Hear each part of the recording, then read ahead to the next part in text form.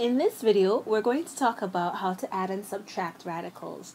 And you may not know that you already know how to add and subtract radicals, but chances are you do know. Alright, let's take a quick look back and talk about how we would have added and subtracted like terms back in the day.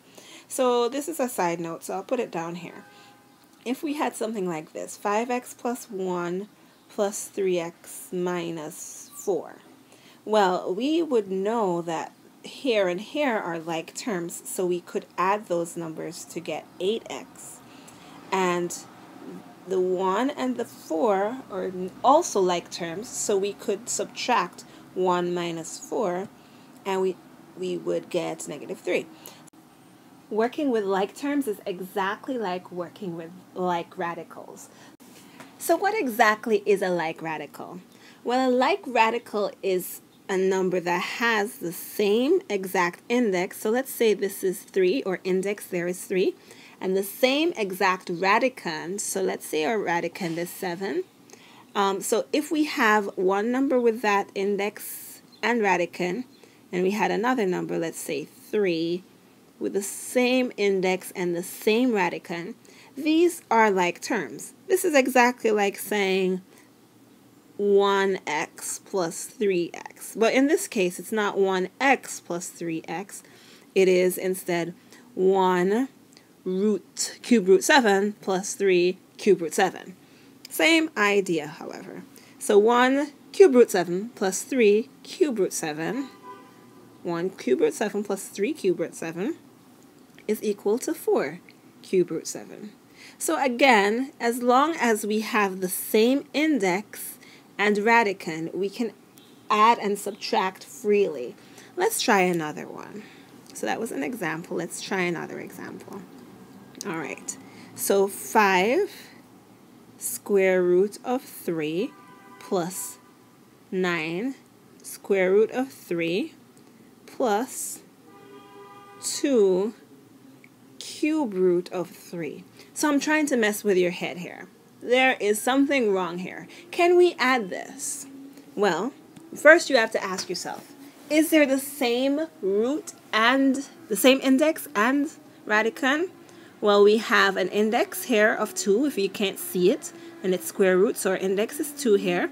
Our index is 2 here, but our index here is 3, and that is no good, so we can't add all 3 of these. However, can we add these two? Let's see. Same index, same radicand. Yes, we can totally add this term and this term. So let's do it. We get here 5 root 3 plus 9 root 3 gives us 14 root 3. Again, it's just saying, it's like saying 5 apples plus 9 apples. It gives us 14 apples. But we can't add it to our oranges. Wow, it's loud out there. Because that's not a like radical. Alright, so what do? Do we just leave it off? Absolutely not. Now we have to just say 2. We just put it back because it's not a like radical.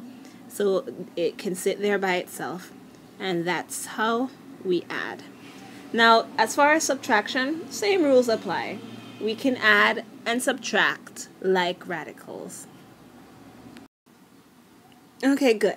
So here we have 2 terms, and we're being asked to add them, and they're not like radicals.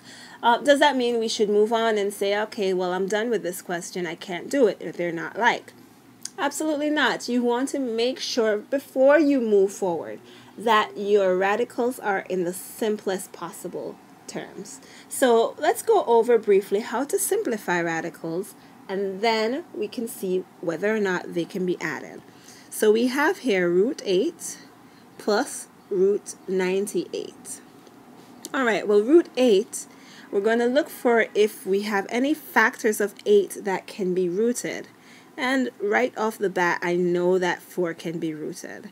So I'm going to do root 4 times 2 plus, I'm going to ask ourselves the same questions for root 98.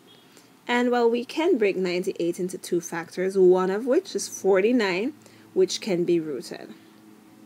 So this is really root 4, root 2. According to our properties of radicals, we are totally allowed to do that. Plus root 49 root 2, which gives us 2 root 2 plus 7 root 2. Now we can ask ourselves, are these like radicals?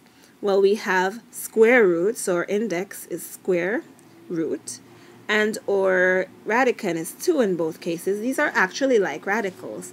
So we can go ahead and add these up, and we get 7 root 2 plus 2 root 2. We have 9 root 2. All right, let's take a look at one more example, this time dealing with a fraction.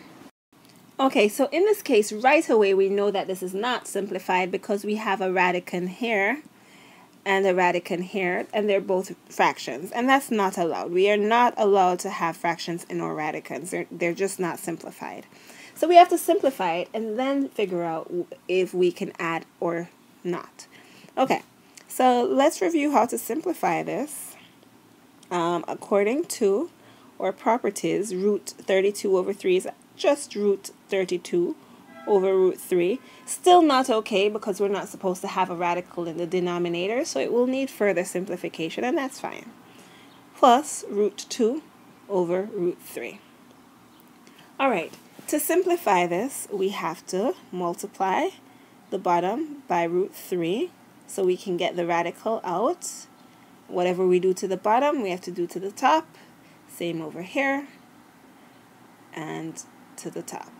All right, so at the top we have root 32 times root 3, which is just root 32 times 3, over root 3 times root 3. I'll skip a step here. Just remember, you're really doing root 9, which is just 3. So we don't have to write both steps. All right. And then we have here root 2 times root 3, which is root 2 times 3, over 3. All right. Getting warmer. So now root 32 times 3 is actually root 96 over 3 plus root 6 over 3. All right, we're running out of space, so we have to find a way to make this work. All right, so we have, let's split the page here and work here.